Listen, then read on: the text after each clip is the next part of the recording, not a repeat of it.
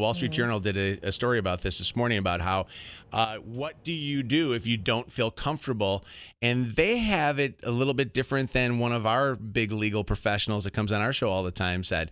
They said that if your boss says you got to come back, you got to come back. Even if you're still a little uncomfortable about going into the office, it's ultimately up to your boss. Now, a lot of employers are going to have to do things a little bit different. And I've seen some videos of a lot of the local businesses here socially distancing many of the desks and the cubicles and also putting up that glass that you see. The partitions that you see at the grocery stores. And taking temperature before you come into the office. And that's totally kosher. That's cool. But we talked to Mark Bernstein last week from the Sam Bernstein law firm.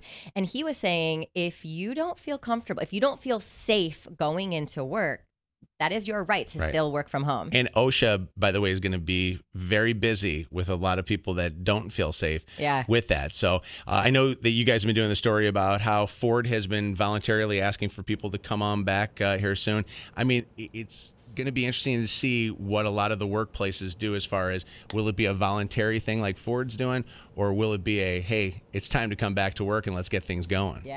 Yeah, it will be interesting to see how it kind of shakes out. And I know we're hearing from a lot of people who are like, they're chomping at the bit to get back to work. So obviously, hopefully everybody's being as safe as possible. I wonder how technology is going to play into this too. I know Ford's testing in that Plymouth plant, like putting on bracelets that kind of go off when you're inside 6 feet. So it'll be interesting to see how that plays out moving forward. Yeah. Well, you see technology and how it works with you guys, being able to, to watch Kevin do the weather from his house. And what room is, by the way, Kevin in? He's in I his often basement. think that Kevin should move. He is?